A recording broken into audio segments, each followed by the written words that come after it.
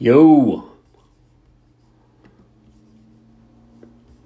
what is up? Hope you guys are having an amazing Friday. Happy Friday. We have not been live in a while, so if you guys see me kind of scanning the room, it's because I'm looking all over. So straight ahead, I'm looking at Facebook, Facebook, LinkedIn, what do we got? Twitter here. And I think that's it. And YouTube, hello. Over here we got TikTok. What's up, TikTok? Over here we got Instagram. So as you guys join in, say hi. Let me know how your day's going. If this is like your first time watching, we say hashtag I'm here if you're watching live. And if you're on basically every other platform except TikTok, we could do hashtag replay. So you're watching the replay, all right? So this is going to be a podcast episode, guys, and I'm going to be talking to you guys about 5 common fitness myths. So hard for me to say. 5 fitness myths that you need to stop falling for, okay? These are myths that I used to fall for and, kind of like fuck with my head. So I want your head to get unfucked from this information, all right? So if you see me kind of looking straight ahead or not answering any of your questions, that's because we're recording this for a podcast. If you do have any questions, just type it in the chat after, and if we got time, I'll get to you, all right? So we are going to be starting in 3, 2, 1. Welcome to the Real Results Podcast. Today we are going to be talking about 5 common fitness myths. I said it right this time. 5 common fitness myths that we're going to debunk and that you need to stop falling for, all right? These are fitness mistakes and these are fitness myths that I have fell for in my fitness journey. I've been doing this. I've been coaching over 11 years. I've been in the fitness game longer than that. But I want to talk to you about some mistakes and things that I fell for, and I don't want you guys to fall for because it just like fucks with your head. All right. So let's get right into it, because I respect your time and I want you guys to get the most value out of this. So number 1, guys, is eating late at night. Eating late at night makes you gain weight. Eating late at night makes you gain weight. This is something that commonly gets heard, or is like kind of a common misconception. And the reason for that being is we think that after 6 p.m. or 8 p.m. or when the street lights come on for whatever reason, that if we eat late at night, that we're going to gain weight. All right. And that's not necessarily true. All right. The number one thing, if you're worried about weight loss, if you're worried about weight gain, or even if you're worried about just like maintaining the weight that you're at right now, you need to worry about a calorie deficit, which is the total number of calories that you are intaking, the total number of calories that you're eating. All right, that's the number one thing that you need to worry about. Now, I would not suggest eating right before you go to bed because it might take longer for you to digest your food, and because of that, you might feel, or even you might even weigh heavier the next morning.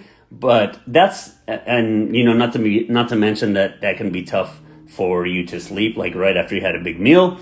But it's not fully accurate even if you weigh in heavier, because your body just hasn't had time to adjust to the food yet. All right. So if you do work out late at night, or if you have like a late shift and you got to get your workout in, it's okay to eat after, okay? It's okay to have food. It's okay to eat after and have a meal after your workout because you're starving. Like, that's fine. Don't starve yourself. I would suggest to try to not have the meal and then fall asleep immediately because of what I just explained, all right? So that is myth number 1, busted. Myth number 2 is lightweight, more reps to get tone. Lightweight, more reps to get tone. All right. So guys, every rep range has its place. All right. High reps, low reps, medium reps, all of those rep ranges have their place. But if you are just sticking to like lightweight and heavy reps in hopes of like getting tone, You're going to be doing reps until the cows come home, all right? You're going to be doing reps forever. Then you're going to feel like you plateaued. And then you're going to feel like nothing is working for you. And you're going to feel like, man, it's just my metabolism or it's my age. I'm not meant to build muscle. I'm not meant to get tone. And if this sounds like you, and if this sounds like this is you right now, just like silently nod your head or just say yes. If you're watching live, just say that's me in the comments. But guys, I want you to start incorporating some heavier weights. Safely, of course, all right? Safely. I don't want you to go for the world record or anything, or go for like a PR and you're like, Fatty said, and then I injured myself. Like, no, all right? Start incorporating some heavier weights safely, okay? And you can incorporate every rep range, all right? So you can incorporate rep ranges from like 4 to 6, from 8 to 12, 12 to 20, anything past that, it's more of like a cardiovascular, but incorporate all kinds of rep ranges, especially heavy weight, no matter what your goal is, whether you're trying to build muscle, whether you're trying to lose weight, whether you're trying to tone, whether you're trying to maintain your muscle, whatever it is, lifting heavier on some days and lifting lighter on others is going to help you shape your body, all right? So start incorporating some heavier weights, start incorporating all rep ranges, okay? And watch your body get lean and toned right before your eyes. Okay? So that's myth number 2 busted. Myth number 3 that we're going to bust right now. I can't believe that I even have to discuss this right now because it's 2023. It is September 2023. But eating carbs is going to make you fat or gain weight. There's still people out there, and I don't blame you. If you're one of these people, I don't blame you. I blame the interwebs. I blame the internets. I blame the overindulgence of information. But there's still some people out there right now that think that if they eat carbs, that they're going to gain weight. Okay, repeat after me. Carbs don't make me gain weight. Overeating does. I'm going to repeat that again. Carbs, repeat after me. Carbs don't make me gain weight. Overeating does. Now, the reason the carbs are so easy to eat is because carbs are your body's preferred energy source. So if you're really active, or even if like you're stressed or you've just been moving around all day or all the above, okay, and you eat carbs, it's going to be very easy to eat, very easy to digest, right? And you're going to want to eat more of that, okay, because that's your body's preferred energy source, okay? Now, before you go away, we can also make carbs work for us and work in our favor if we are not overeating, if we're having the proper amount. And the reason, guys, that carbs think that carbs are, that people think that carbs are the enemy, or the reason that carbs are the reason that they're gaining weight, is because they overdo it on carbs and they don't have any limit, right? They just eat all the carbs in sight. What I recommend is having about like a fist-sized portion of carbs for every meal that you have, paired with protein, of course, all right? So if you're not having every protein in every meal, that's a whole other discussion.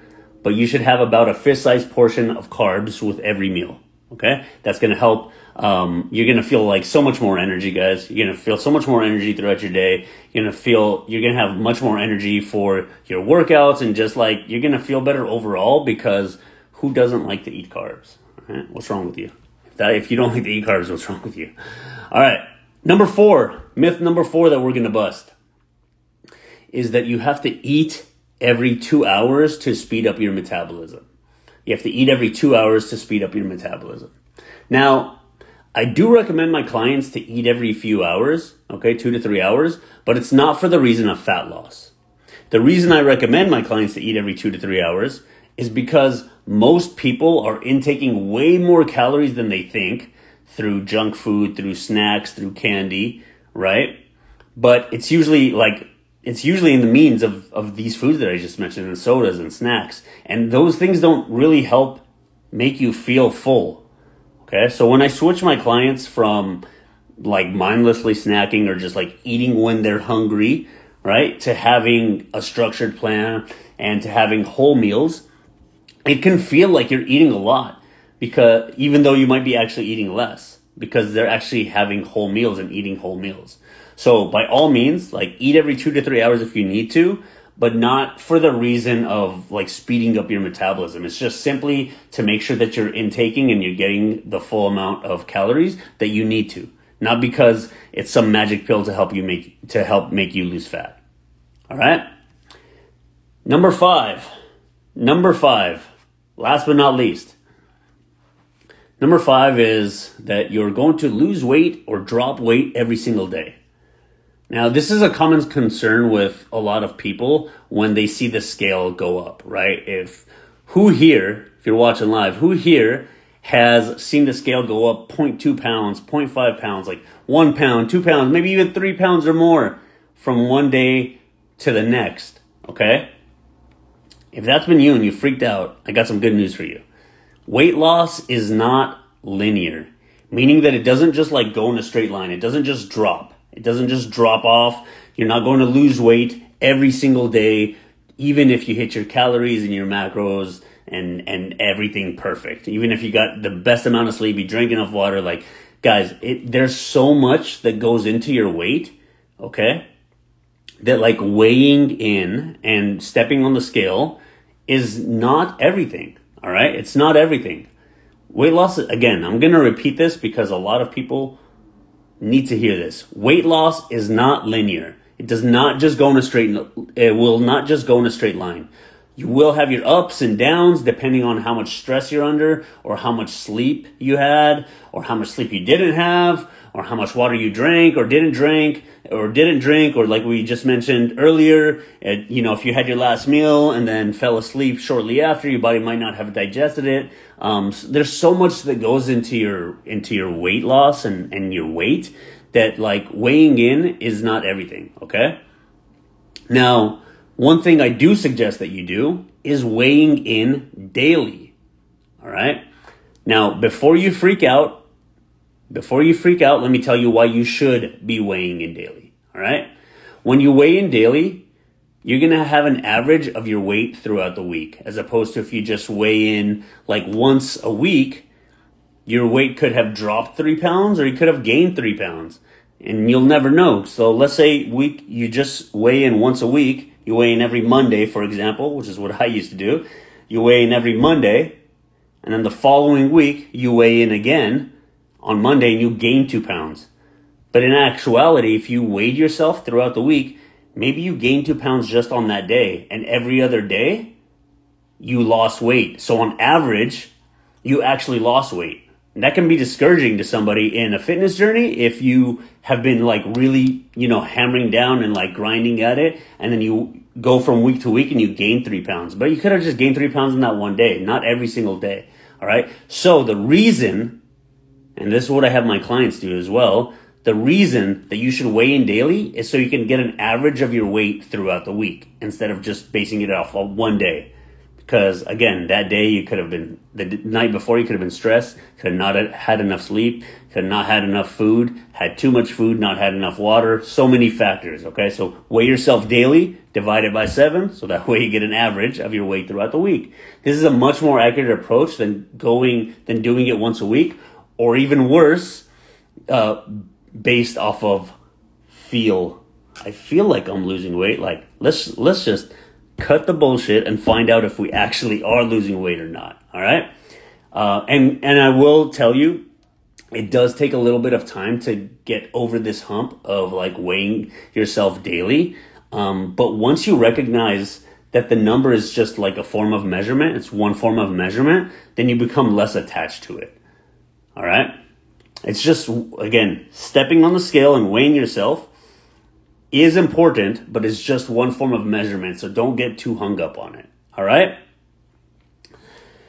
Now, these 5 myths, guys, will hopefully help you to not feel so stressed, will help you along your weight loss and your fitness journey, because I know for me, some of these helped alleviate, like once I learned this stuff, it helped alleviate so much confusion along the way, and I hope that it did this for you as well, all right?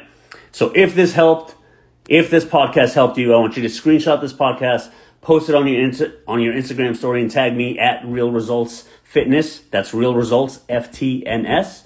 Or share this podcast with a friend that you know has been struggling with some of this. All right. That's it for today's podcast. Thank you guys so much for tuning in, and I will see you on the next episode. All right. Oh, all right.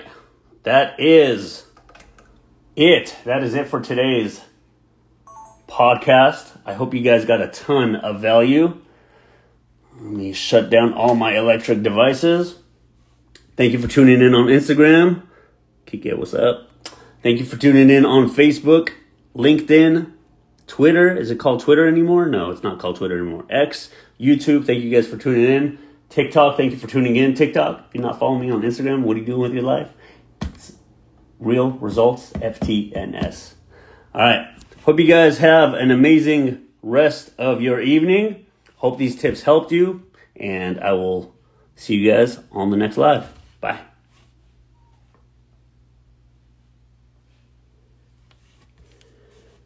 See you Instagram.